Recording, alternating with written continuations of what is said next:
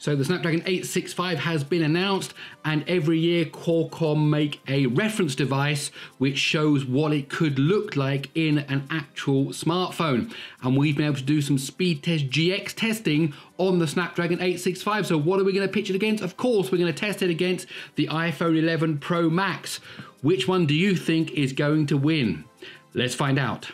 So we have the Qualcomm reference device with the Snapdragon 865 on the left-hand side. We have the iPhone 11 Pro Max with the Apple A13 bonnet on the right-hand side. Two different processors, two very different companies that are now into the cryptography test, and a slight lead there, I think, or into the SQL light test. Did you see that? That was amazing there. The SQL light test on the Qualcomm reference device, absolutely blazingly fast. That has given the Qualcomm reference device a bit of a lead now over the iPhone Pro Max. And what is interesting, of course, is that this reference device is generally a little bit slower than what we find in the real world when Samsung, LG, OnePlus, whoever release their Snapdragon 865 phones next year. And we're into the 16 thread test, and already the Qualcomm reference device finished that ahead of the iPhone 11 Pro Max. It is looking very good now for the QRD, as it's now into the blur test. It finished the blur test, it's now into the infinite scrolling test, as the iPhone 11 is now into the infinite scrolling test. Could this be the year when Snapdragon 865 devices are on par? Now, we're in the smoke particle test. It's looking a bit dark there on the left. It is running. I think that's the camera that's caused that problem. 28 frames a second there on the left-hand side,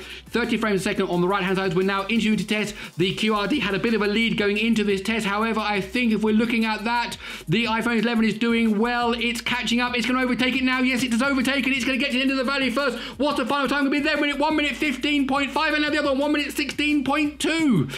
Wow, that was close. Okay, let's break down those times and see exactly. Let's see exactly what happened there.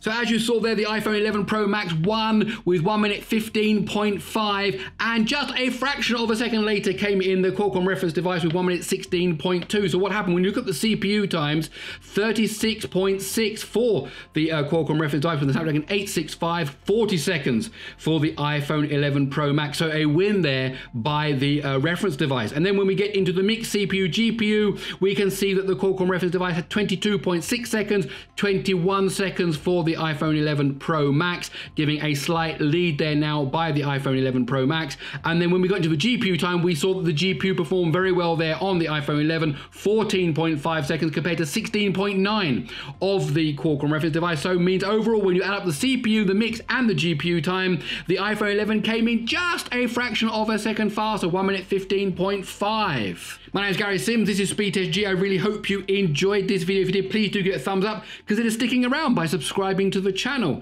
Okay, that's it. I'll see you in the next one.